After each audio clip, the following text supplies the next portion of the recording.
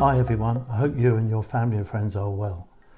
As we're moving into the end of the 5th week of lockdown, I know how tough it's been for everyone. Whether you're a single parent or a family, whether you're in or out of work, or whether you're a business, it's really been difficult. But we must follow the guidance, stay at home, protect the NHS and save lives. And yesterday was the start of Ramadan, the holy month for our Muslim residents. I know how difficult it will be that you cannot celebrate Ramadan in the usual way by attending mosque and prayers. That's going to be really tough on family and friends. So I wish you a safe and happy Ramadan Mubarak. I would like to thank all of our community volunteers and for the community groups who are doing so much to support our most vulnerable residents.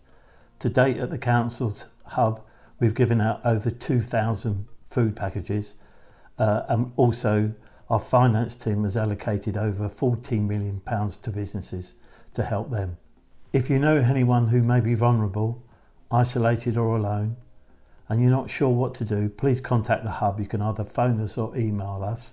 All the information is on the Council website. So please get in touch and we will help. As we approach the weekend and the weather's going to be warm, I would ask you all to think about social distancing. I know it's really hard because you'd like to get out with your friends and families, but you can't celebrate the weekend this time. No picnics, no barbecues, no parties, no football, no cricket, no rugby. Whatever your sport is, I'm afraid you can't do it. So use our parks and open spaces for exercise by all means. And it's really important you do that to stay healthy, particularly your mental health. Don't forget about that. So try and follow the rules. Our enforcement team and the police will be out this weekend. I was out on Thursday clapping emergency services. I'm sure many of you were across Hounslow, and that's really great.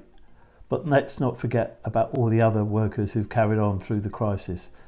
The transport staff at TfL, the delivery drivers, the supermarket workers, the council staff. There's a whole myriad of people who've carried on doing their bit for the communities. Our waste to recycling crews, all of them have been helping to keep the borough clean and safe.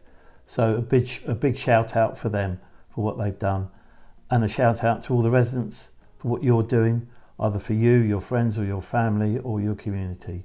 We are in this together, we will get through it, and Hounslow will be stronger for it. But we must stay at home, protect the NHS and save lives. Have a good weekend.